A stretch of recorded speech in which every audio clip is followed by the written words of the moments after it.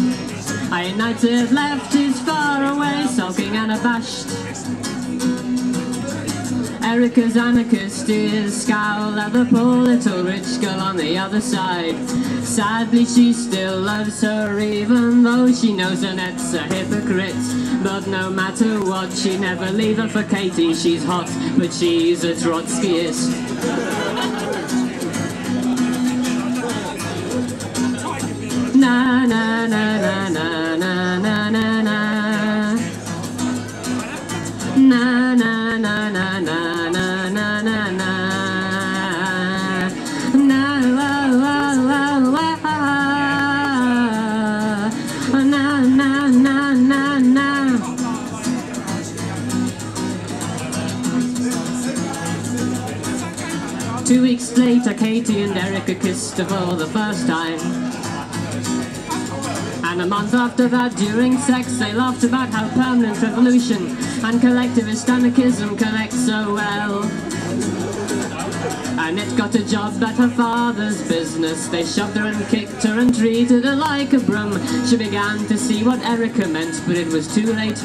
Katie and Erica were madly and deeply united in love, in love, in love.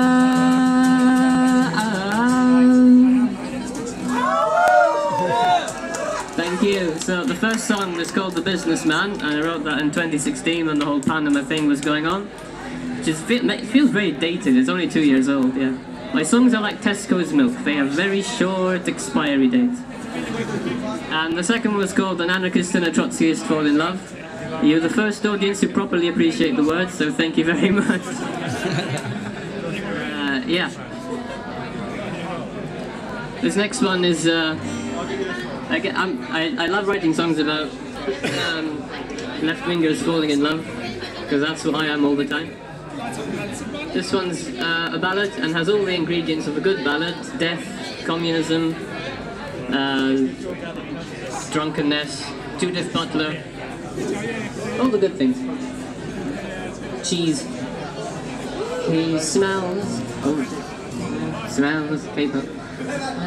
He smells of Chanel, uses it profusely to cover the odor of cheese from his job at McDonald's. She glances at her feet, thinks of her assignments, looks beyond his shoulder. She's embarrassed with a man in a suit. Their looks at each other betray a lifetime of isn't and others, of screaming at the baby and of arguing and who to vote for. They digest the telly like they digest each other when they fuck, even though they both try their luck with someone else. And although she's still embarrassed that she ended up with such a stupid prick, his ignorant little smile still melts her communist heart. So next time things got snappy and the baby shut its nappy and the class division slid into the way again. He called her posh, she told him to fuck off. He packed a little suitcase and his Fred Perry shirt and told her that he couldn't stand her anarchism anymore. She cried for weeks into a wheelie bin, protested like never before in her life. Her vocal cords shredded, but men like him would never listen, no matter how much Christopher Irigaray. The vernacular always seemed so far away. She didn't want to be leany, dreamy, and up in the clouds. She wanted change in the world, and she wanted him back.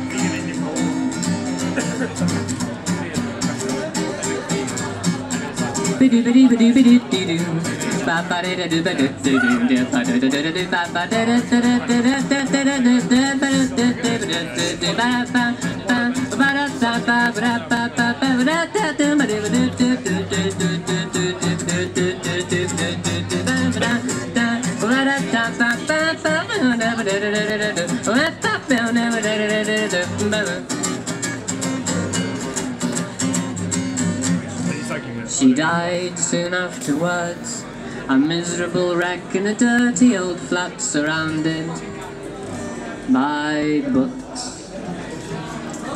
Nobody heard her voice, but some were there, were words that could have made everyone generally happier. The moral of the story is that everything is fucked, and nothing we can do can make it better, can make it better. Hey! Thank you. Since I wrote that, I have changed my mind. I think we can make things better. No, you're wrong! You're wrong! That's why we're here, to try and make things better. Add that. Anyway, staying on gender. This is a song that I wrote when I was 16 about being gay. Finding her boots in the cupboard, she took them out, put them on badly, went down the stairs sadly for tea with her Auntie Marie. Always the same, still keeping her frame. Something was on her mind, she'd have to tell the family, but tradition, contrition, diminished the fission. She wanted to speak about Gwen, they'd met her to Glen, it had all started then.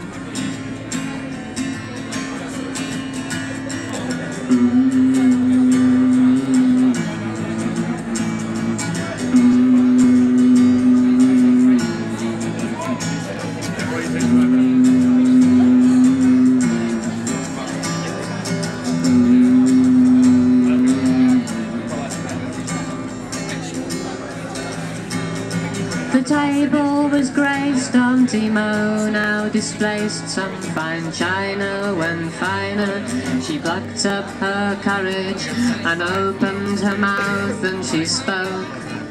All their mouths broke and so did the china. Finer, gone, gone, gone.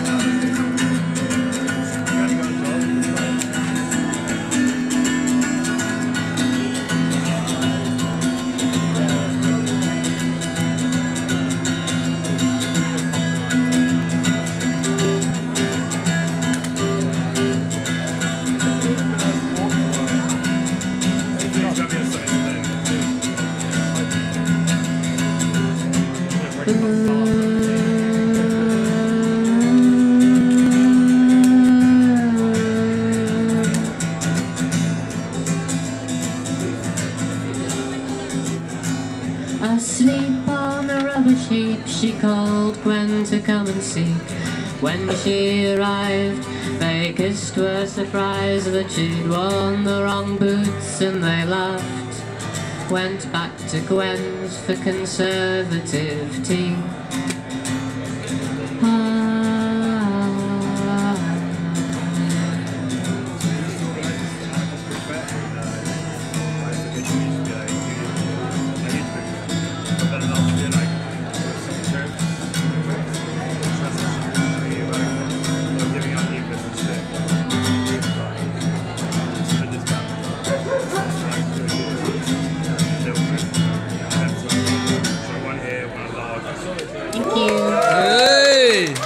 Thank you very much. This next song is about men who tokenize women and how fucking annoying they are. And it's called Why Won't You Let Me Be in Your Music Video? And it's supposed to be very loud and punky and stuff. Na na na na na na na na na na na na na na na na na na. He was the kind of boy who said, I love women and hate misogyny, tried to adjust his failing patriarchy. She ignored his fucked up hugs when he came backstage and dad joked, but at one gig he could be heard crying, why won't you let me be in your music video? Won't you let me be in your music? Why won't you let me be in your music video? Won't you let me be in your music? He came to every show, he said he was proud of what she was doing, and he clapped his hands and said, I'm a feminist. Then once she heard him grumble about a racist on the bus, whilst he groped out for her hand and called out, why won't you let me be in your music video? Won't you let me be in your music? Why won't you let me be in your music video? Won't you let me be in your music?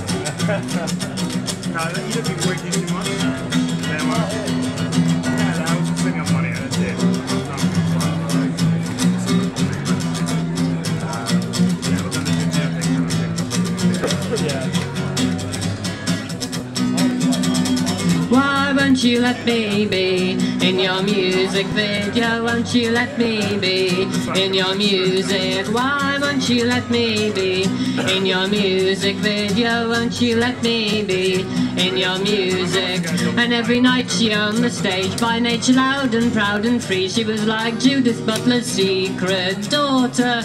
In her own language she destroyed the high-bound economics of the boys, trying to define her in relation to why won't you let me be in your music video? Won't you let me be in your music? Why won't you let me be in your music video? Won't you let me be in your music? And when tonight she saw him standing in the middle of the crowd, and cause the personal's political, she knew what she had to say, and in her choir boy voice she called out, all together now, why won't you let me be in your music video? Won't you let me be in your music? Why won't you let me be in your music video? Won't you let me be in your music? Na na na na na na na na na na na na na na na.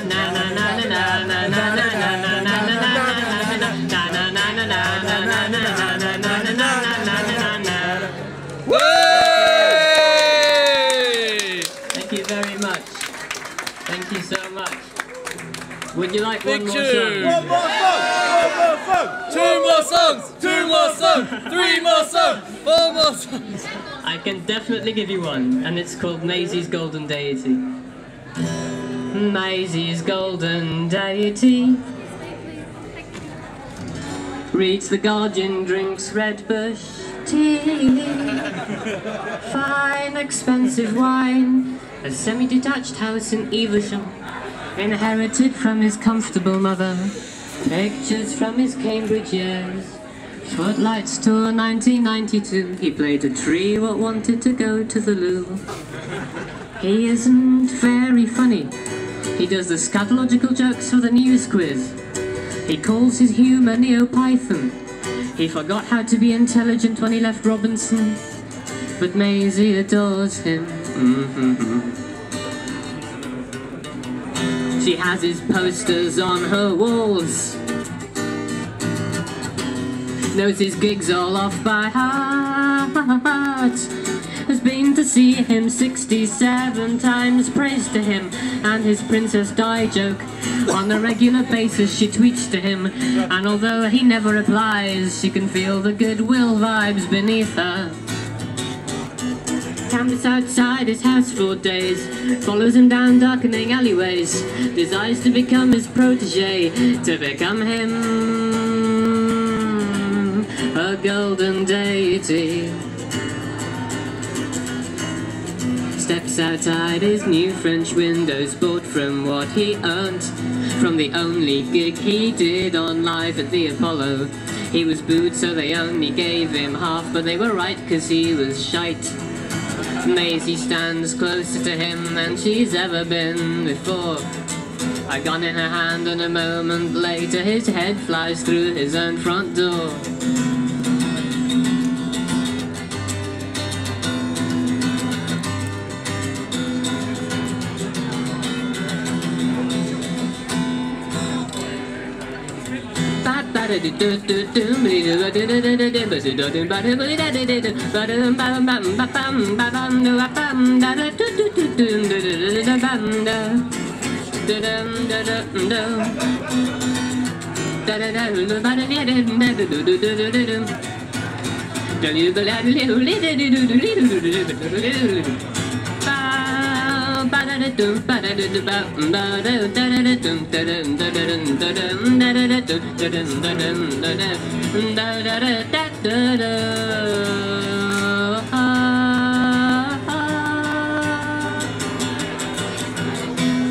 Oh, Maisie, come home. Oh, Maisie, come home. Oh, Maisie, come home. Oh, Maisie, come home. Oh, Maisie, come home. Oh, Maisie, come home. Oh, Maisie, come home. Oh, Maisie, come home. Oh, Maisie, come home. Oh, Maisie, come home. Oh, come home. Oh, Maisie, come home. Join in. Oh, Maisie, come home. Oh, Maisie, come home. Oh, Maisie, come home. Oh, Maisie, come home. Keep going. Oh, Maisie, come home. Oh, Maisie, come home. Oh, Maisie, come home. Oh, Maisie, come home. La la la la la la la la la la la la la la la la la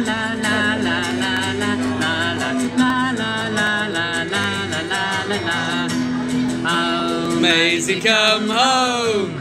oh, Maisie, come home. Oh, Maisie, come home. Oh, Maisie, come home. Oh, Maisie, come home. Oh, Maisie, come home. Oh, Maisie, come home. Oh, Maisie, come home. Thank you so much, everyone. I've been Michael, thank you to everyone at Freedom. May the cause continue. Maybe someday we'll be singing these songs in an actual stateless society. I remain hopeful. Oh, Maisie, come home. Thank you very much. Good night.